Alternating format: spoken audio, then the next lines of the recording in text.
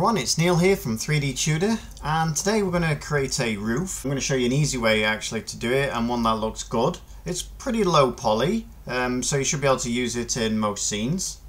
And the last thing I want to say is it's quite tedious creating a roof, but I'm going to show you some quick and simple ways to get around a lot of the tediousness. Still, some of it is still there.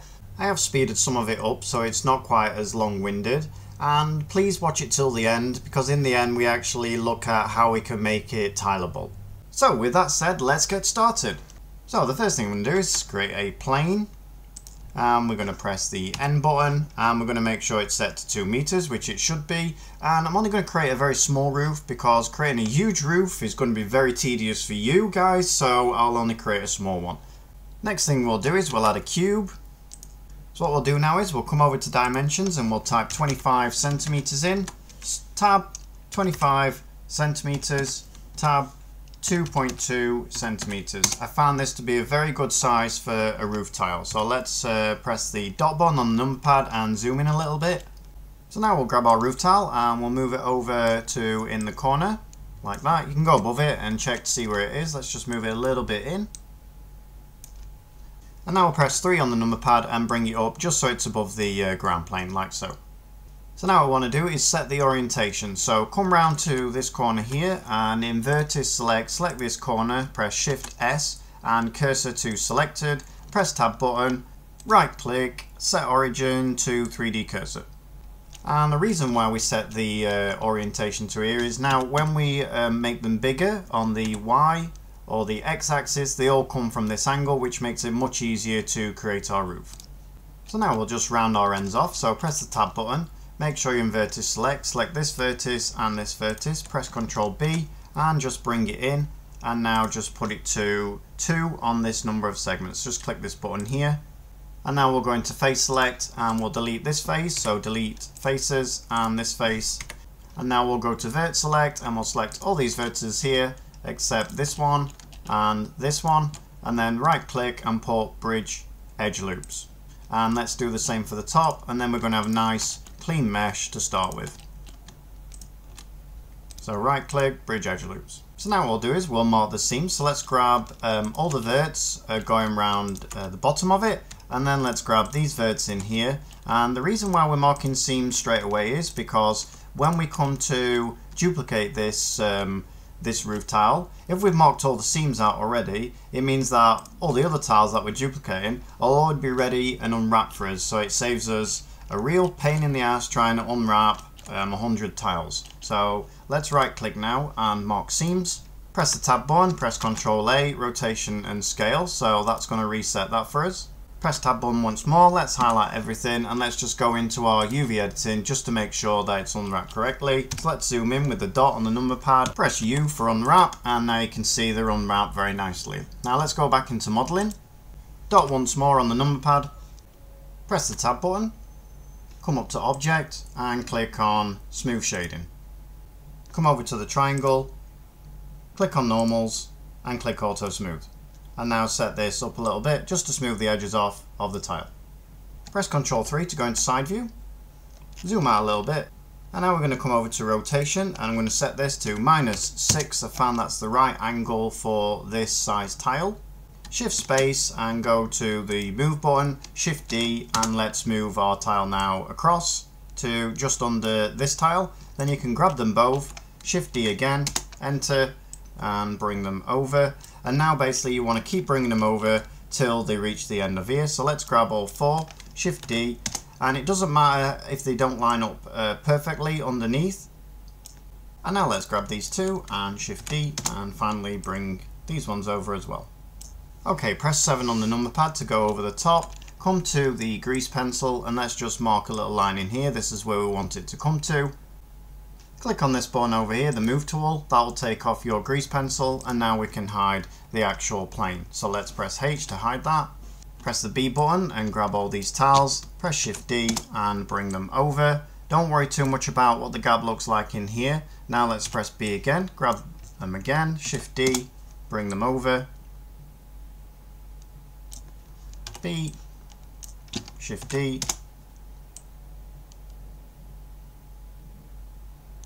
and now finally grab the whole lot and just bring them back a little bit. Grab the grease pencil once more, hold down Control and just delete that off, and then come back to the move. Double tap A to deselect everything. Okay, come up to where it says select and click select random, this one here. Come down to where this is open, it'll probably say 50% on here. Just change this to 25% and then you'll have something like this. So now come up to here and click on individual origins and now press SX and we can change the scale on the X-axis, and because we have the orientation on these corners you can see now it's very easy to pull them across. Press SY and we can also change the scale of the length of the tiles. Press Ctrl 3 to go into side view. Let's zoom in a little bit and now press RX and we can pull them up just a tiny little bit.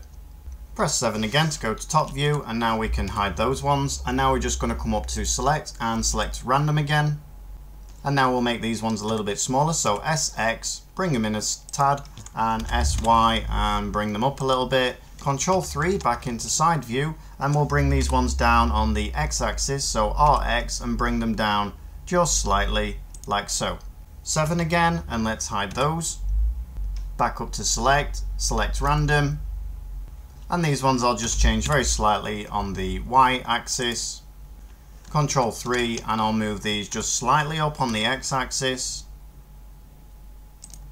7 once more and let's click H for hide. And finally the last one, so select random, and if you're not happy with the seed just click this up and then it'll pick some different tiles for you. And now just make these a little bit bigger on the Y-axis and a little bit bigger on the X-axis like so, and finally Ctrl 3 and I'll just rotate these just a little bit down on the X-axis. Press 7 again and press Alt H, and now we'll double tap the A button, and now we want to make sure that these down the sides are different. You want it to be every other one in and then out, just to make it appear like it's more random. So let's start with the top one. So what I'll do with the top one is I'll move this out, so I'll focus on going down this side first. So let's move this one out a little bit, this one out a bit more, and we're basically trying with the aim of getting it just to be as random as possible seeming. So let's move this one in, and finally we'll move this one like that. Just make sure that you don't do it too much and make them stand out too far, also it'll just look unnatural. So let's bring that one back a little bit. And now what we need to focus on is this line going down. We don't want too many tiles in the same straight line. So let's come to this one first. SX, let's bring this one in. We can leave that one as it is. You can see that one's nice there. This one also is good, and just work your way down and just have a look to make sure that they're all looking, again, as random as possible. So with that one done now, we can now come to the top and start moving the tiles round and making sure that they're different lengths and they're different widths away from each other. So let's look at this one for instance and move this one in place, and because it's a big tile on this way, let's move it a bit bigger on the X-axis just to make it a little bit bigger, and next to it let's put a small one just to give it a lot more randomness. So we'll just carry on moving along, and you can speed this up. I'll put a timestamp in the bottom for where you need to go. It's important that you watch this to the end, because at the end we're actually going to show you how to actually tile these tiles. So with this one I'm going to make it a little bit smaller. I'm going to bring it out, and then I'm going to put another tile in between there, so perhaps a little bit even smaller than that, and then Shift D, bring it over, and then SX and bring it in, and finally let's make it smaller on the Y-axis, and now we can start with our second row of tiles. And now I'll speed this part up.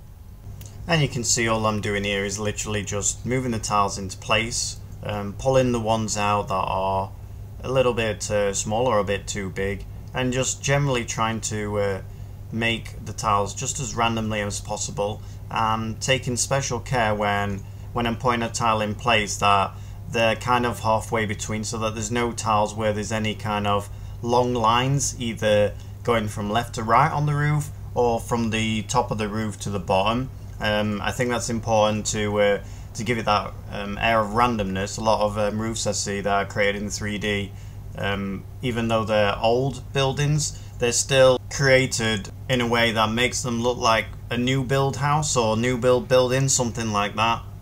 So we're just trying to get that out of the way. And the thing is about old roof tiles, if you go and look at them, or even if you look at some of the stylized roofs you might see in 3D modeling, they're very different in size. The range is quite broad, so you ain't got so much to worry about in the roof tiles. All have to be the same kind of shape or same size or anything like that. And now you can see now it's finished how random they look. I've took special care just to make sure that these ones here are not that too different. And now that's all that's left to do is just do the top. So let's bring these up a little bit and just make them a bit uneven at the top. So like so. And try not to go past where the plane is underneath, so we can still see the plane is underneath. So just make them a bit more random. That one's okay.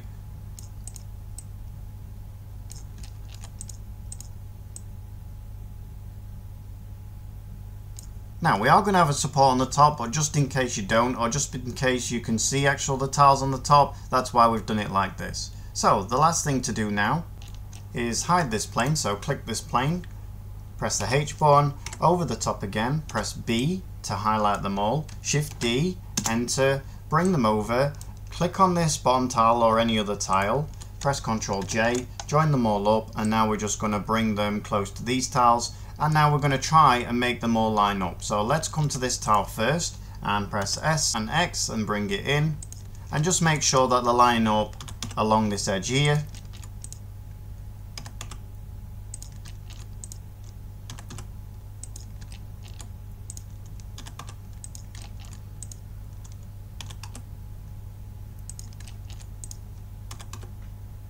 Just so you've got a little gap down the bottom of them.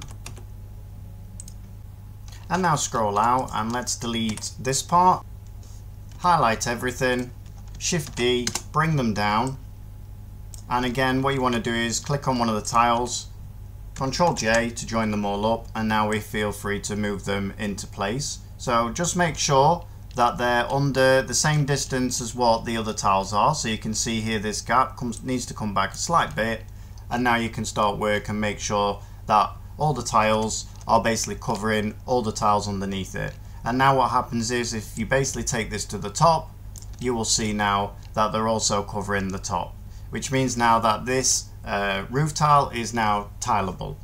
And the other thing is if you press Alt H now and you bring back in your plane, if you click on your plane, press the tab button and just extrude it out, and now you've got a backing for the back of your tiles so that you can't actually see through them, and on this you would put something like a wood texture or something like that, and you can actually bring it out a bit. So now if we grab our tiles, so let's first of all just delete this plane, we won't need it for this tutorial, press 7, B again, let's join them all up, so Ctrl J, and now we can right click, set origin to geometry, and also don't forget we've also unwrapped all these tiles, so when we come to UV editing, which I'll show you now, so if we highlight them all, go to UV editing, grab them all, come to UV and click pack islands, and now you can see that they're all packed. And if it's a seamless texture for instance that you've got to put on these tiles, you just press S and you can move them all out, and then they'll all have a roof tile texture on them. So now let's go finally back into modeling, press the tab button, and now let's rotate them on the x-axis like so, and then Shift D, enter, and let's bring them round, so RZ 180, and now we can bring them together like so, move them over, and there you have the roof tiles all done and looking really good. Double tap A, and there you can see you've got a very nice roof. Okay everyone, that's it for today. I hope you liked that tutorial, and I'll see you on the next one. Like and subscribe if you did like it, and check out my online courses below. Thanks a lot, see you on the next one. Bye bye.